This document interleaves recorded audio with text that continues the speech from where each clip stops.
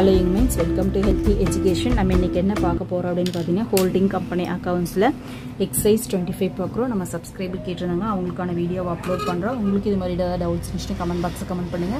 Time கிடைக்கிறப்ப உங்களுக்கான வீடியோவை upload பண்றேன். Thank you for watching. Video ஃபுல்லா பாருங்க, அப்பதான் உங்களுக்கு clear idea கிடைக்கும். On 31st March 1996, the balance sheet of H Limited and S Limited stood as follows. Liabilities H Limited, S Limited. Assets H Limited, S Limited. Share capital, shares of ₹10 each, fully paid 5 lakh, 2 lakh. Reserve 1 lakh 50,000. Creditors 80,000, 60,000. Sundry asset 5 lakh 17,600, 3 lakh 4,000. 6% of shares held in shares in S Limited occurred 31st March occur பண்ணிருக்காங்க. 1,62,400. 60% வந்து H Limited வாங்கிட்டாங்க. அப்ப remaining 40 வந்து minority holders ஓட.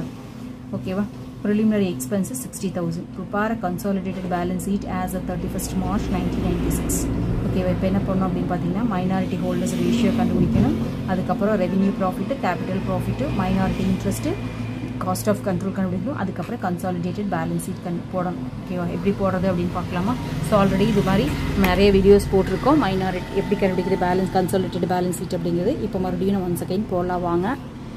So already in format எல்லாம் எழுதி வச்சிருக்க பாருங்க எப்படி போடுறது அப்படினு. holding minority ratio first கண்டுபிடிக்கணும். ஓகேங்களா, அதுக்கு அப்புறம் பாத்தீங்க அப்படினா revenue profit கண்டுபிடிக்கணும். அதுக்கு அப்புறம் capital profit கண்டுபிடிக்கணும். அதுக்கு அப்புறம் minority holders ஓடது. அதுக்கு அப்புறம் பாத்தீங்க அப்படினா cost of capital கண்டுபிடிக்கணும். அதுக்கு அப்புறம் 5th வந்தா நமக்கு 6th வந்தா நீங்க consolidated balance sheet of H Limited ஓடது போட போறோம். ஓகேவா, liabilities, rupees, assets எல்லாமே எடுத்து எழுதி வச்சிட்டு இப்போ போடலாமா?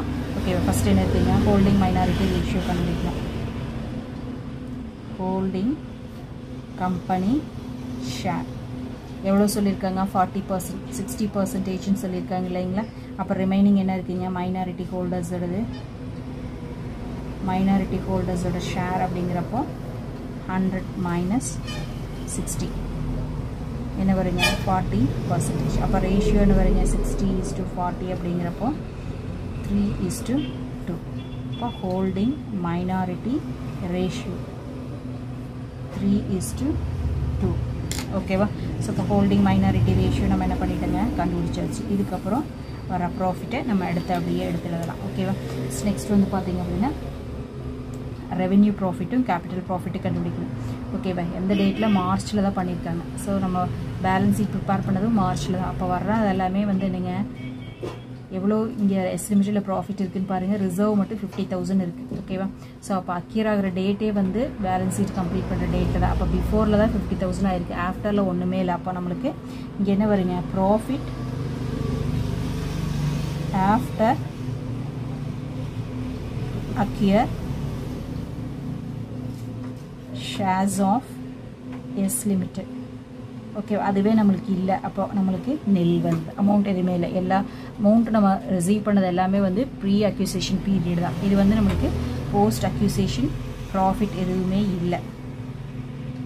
போஸ்ட் அக்யூசியேஷன் ப்ராஃபிட் நமக்கு nil. ஓகேவா, சோ இங்க வந்து ப்ரீ அக்யூசியேஷன் ப்ராஃபிட் இருக்கு.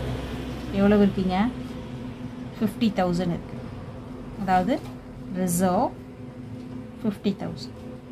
இது என்ன பண்ணுங்க, ஹோல்டிங் கம்பெனிக்கும் மைனாரிட்டி ஹோல்டர்ஸ்க்கு நம்ம என்ன பண்ணுங்க, பிரிச்சு கொடுக்கணுமா?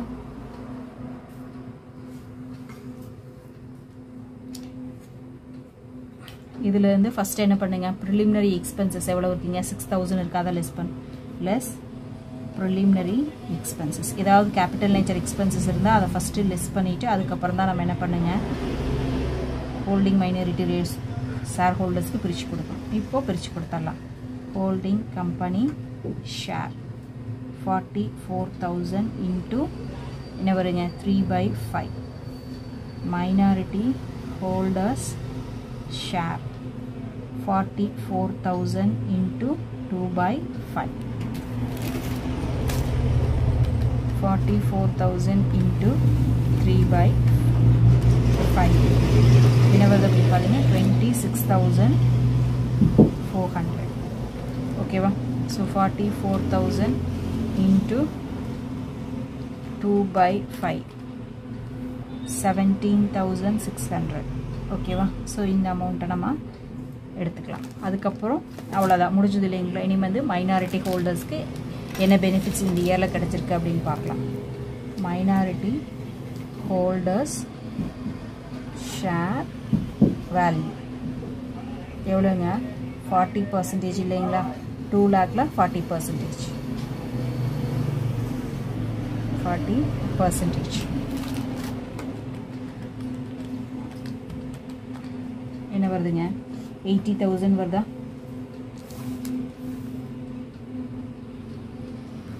இதோட என்ன பண்ணுங்க ரெவென்யூ ப்ராஃபிட் மைனாரிட்டி ஹோல்டர்ஸில் எதுவும் இல்லை. ஸோ ப்ளஸ் இதோட என்ன பண்ணுங்க கேபிட்டல் ப்ராஃபிட் மைனாரிட்டி ஹோல்டர்ஸு 17,600 அவ்வளோதான். இது டோட்டல் பண்ணிக்கலாமா. இப்போ 97,600 வருது. இதுதான் நம்மளுக்கு என்னங்க மைனாரிட்டி இன்ட்ரெஸ்ட். ஓகேவா. ஸோ அடுத்தது நம்ம என்ன பண்ணுங்க காஸ்ட் ஆஃப் கேபிட்டல் போடணும். காஸ்ட் ஆஃப் கேபிட்டல் போடுறப்ப என்ன போடணும்னு பார்த்தீங்கன்னா first purchase value of S company share எவ்வளோ ஷேர் பர்ச்சேஸ் பண்ணியிருக்காருங்க 1,62,400 1,62,400 லெஸ் இவ்வளோ பண்ணியிருக்கோம். அதோட ஒரிஜினல் வேல்யூ என்னங்க face value of S company share எவ்வளோங்க 2 lakhல எவ்வளோ பர்சன்டேஜுங்க 60% இல்லையா.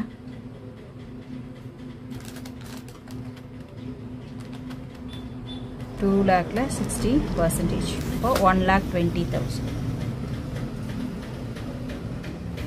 இதோட கேபிட்டல் ப்ராஃபிட் எவ்வளோ இருக்குங்க 26,400 26,400 ஓகேவா. ஸோ வேறு ஏதாவது இருக்கா அப்படின்னு பார்த்தோம் அப்படின்னா வேறு எதுவும் இல்லை. ஸோ 1,46,400. ஸோ இதிலேருந்து இதை லெஸ் பண்ணோம்னா என்ன வருது அப்படின்னு பார்த்தீங்கன்னா 16,000 வருது. ஓகேவா. ஸோ இது வந்து நம்மளுக்கு குட்வில் கம்மியாக தான் வருது. So goodwill 16,000. இதிலேருந்து என்ன பண்ணுங்க கன்சாலிடேட்டட் பேலன்ஸ் ஷீட் போடலாம். ஸோ கன்சாலிடேட்டட் பேலன்ஸ் ஷீட் போடுறது அப்படிங்கிறது நீங்கள் ரெண்டையும் ஜாயின் பண்ணி எழுதுறதா. ஃபஸ்ட் என்னங்க share capital H லிமிட்டடோட share capital எவ்வளோ இருக்குங்க 5 lakh இருக்குது. அதுக்கப்புறம் அதோட ரிசர்வ் எவ்வளோ இருக்குங்க 1 lakh. ஃபஸ்ட்டு இருக்கிறதெல்லாம் எடுத்து எழுதிடுவோம். கிரெடிட்டாஸ் ஹெச் லிமிட்டடோடது எவ்வளோங்க 80,000 எஸ் லிமிட்டடோடது 60,000.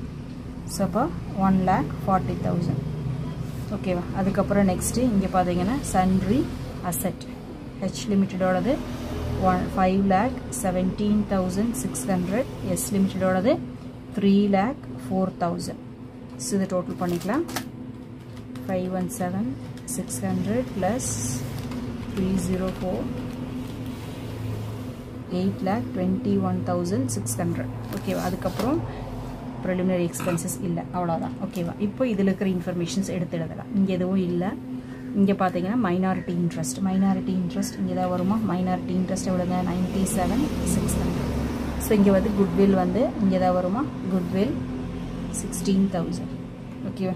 இப்போ நம்மளுக்கு டேலி ஆகுதா அப்படின்னு பார்க்கலாம்.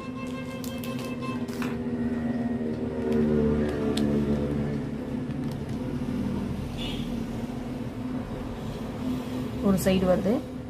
ஸோ இங்கே வந்து பார்த்தீங்கன்னா 8,37,600 வருது. ஸோ இந்த சைடு டோட்டல் பண்ணலாம் 5 + 1 6 740 7,40,000 ப்ளஸ் 97,600. ஸோ இங்கேயும் கரெக்டாக வருது 8,37,600. ஓகே. இப்போ டேலி ஆயிடுச்சு நம்மளுக்கு. So consolidated balance sheet tally ஆயிடுச்சு இல்லைங்களா. எப்படி போடணும்னு தெரிஞ்சது இல்லைங்களா. இதே மாதிரி தான் போடணும்.